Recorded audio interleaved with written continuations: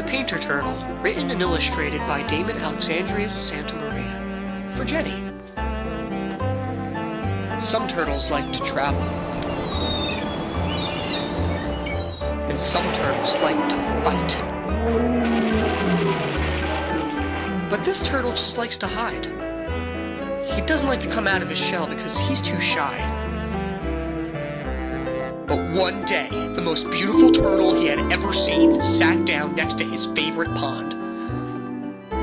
I wish I could meet her, but I'm too shy, he said to himself. He thought maybe he could write her a letter, or maybe he could send her flowers. Just then he had a wonderful idea and shouted, "I've got it! I'll paint her a picture!" "But I've never painted before," he said to himself. "What should I paint?" So he sat down and he thought. And he thought. And he thought. "Well, I've got it!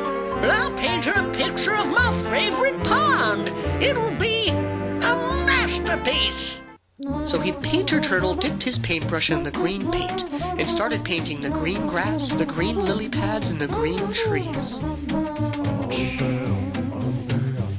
"This is too hard," he said as he put his paintbrush down and stopped painting. "It looks ugly, and all I did was make a mess."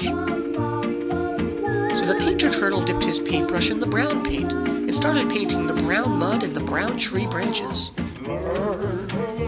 "Oh, for crying out loud! This is too hard!" he shouted as he put his paintbrush down and stopped painting. "It looks ugly, and all I did was make a mess."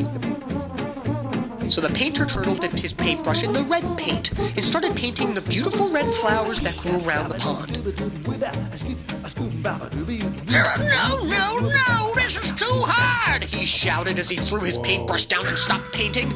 "It looks ugly, and all I did was make a mess! I give up!" So he broke it, and he smashed it. Bang! Smash! Boom! I'll never paint again! So the Painter Turtle sat down and gave up. "Painting is too hard, and now I have nothing to give her," he said to himself. Just then, the Painter Turtle saw his reflection in the water and noticed something different. He saw all the beautiful colors that he used for his painting, so he decided to give her something more special than a painting.